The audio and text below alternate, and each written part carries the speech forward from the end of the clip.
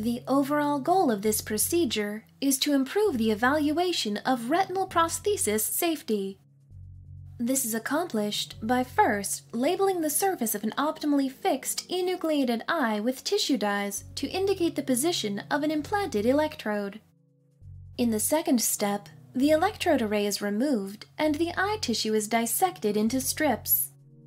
Next, the strips are stabilized in agar and then embedded in paraffin. In the final step, the marked areas of interest are sectioned and collected on slides for staining.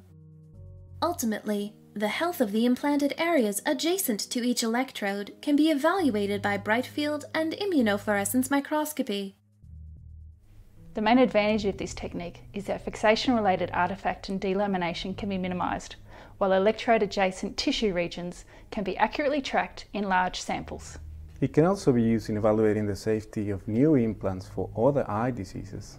Generally, individuals new to this method will find it challenging because a retina is prone to delamination and a high level of dexterity is required for handling the samples.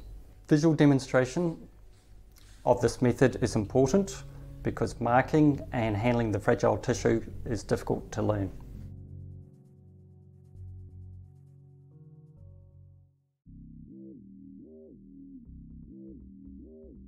Prior to this study, after implantation with a suprachoroidal electrode array, the eyes were previously processed using a non-optimal technique.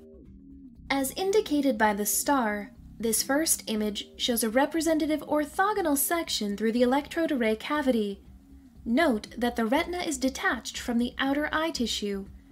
This is particularly evident beneath the implanted